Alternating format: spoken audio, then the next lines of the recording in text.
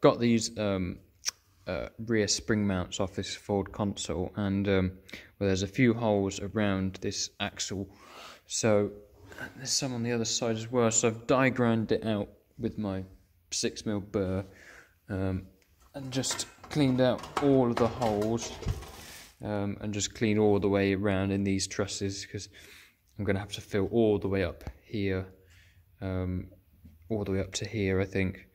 And on this side, it's not on both sides.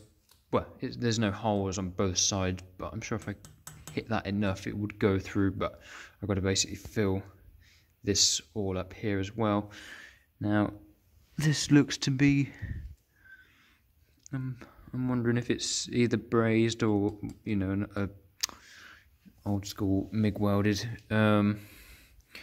Because that looks like a normal weld. Because I'm hoping this isn't cast. I don't think it is. I think I'd know if it was cast, but I'm gonna warm it up first of all, just to get all the steel nice warm, and sort of not to stress crack it or anything, just in case, and then just slowly build up and grind back and build up and grind back until it's at the same height.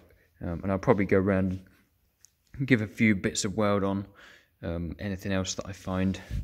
But yeah, so I'm going to crack on with warming this up and beginning to MIG weld it up, and then I will come back and show you how I get on. Just done a fair amount of weld on this first section of the rear axle. Made sure to just warm it up first and temper the steel, and then concentrated on just building up the hole that was, you know, made, and then building up and just flowing the metal all the way around onto the higher bits of the sort of the low sections, and making sure it's all nicely gone in there. So I'm going to do the other side now, and then tomorrow I will probably come and start trying to dress this off. I just want to let it cool down naturally. I'm occasionally just warming it back up just to sort of let it relax. So I don't think there's any sort of worry about cracks, because I don't think it is cast. It seems pretty good to weld. So yeah, I'm going to do the other side and then show you when that's done. Finished welding this side of the axle, just in a couple passes on this bottom section and the other side. So I'm letting this cool down, and then I will begin to grind it tomorrow. I think there's a little bit of a low spot sort of in the middle, and like also sort of around like about there. So yeah, I'll grind that and then have a look inside there with a torch and see if there's any anything protruding through that could be an issue. And then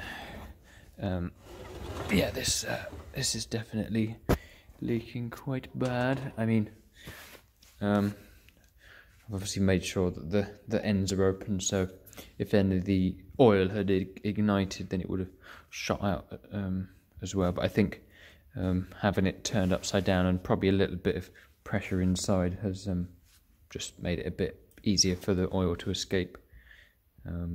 So I've got a link to an oil seal, which I will put in the description as well, if you are needing that. I've also realised that I need to try and find I think these side axle seals, from where this is the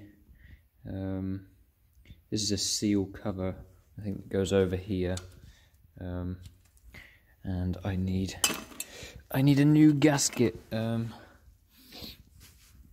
may be able to make one if I really absolutely need, but I'm sure there was some available, so I'll be looking for them next. And then yeah, once this is dressed down, then I'm going to begin to try and measure out and make new ones of these. This is for the handbrake cable, and I need to see if I can find some pictures of original ones to see if these holes and these holes are meant to be there, and whether this section is meant to be sort of this diameter where my nail is.